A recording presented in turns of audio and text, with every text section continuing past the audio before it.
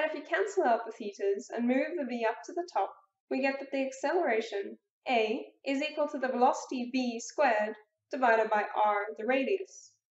We have now found the magnitude of the acceleration of an object undergoing uniform circular motion, also known as the centripetal acceleration. But we know that acceleration is a vector, so what about the direction? Well, the key fact to remember here is that the speed is constant. Now this means that there can't be any component of acceleration that is in the same direction as the velocity, otherwise the speed would change. We know from our previous velocity derivation that the velocity always points tangentially to the circle. This must mean that all of the acceleration must be perpendicular to the tangent, which is in the radial direction.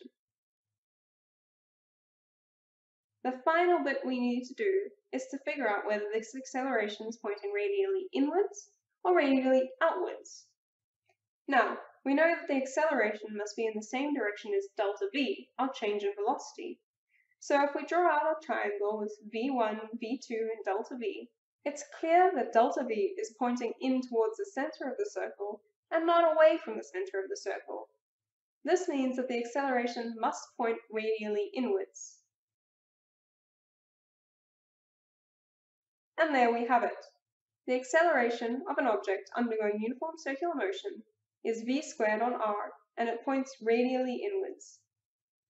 This is called the centripetal acceleration.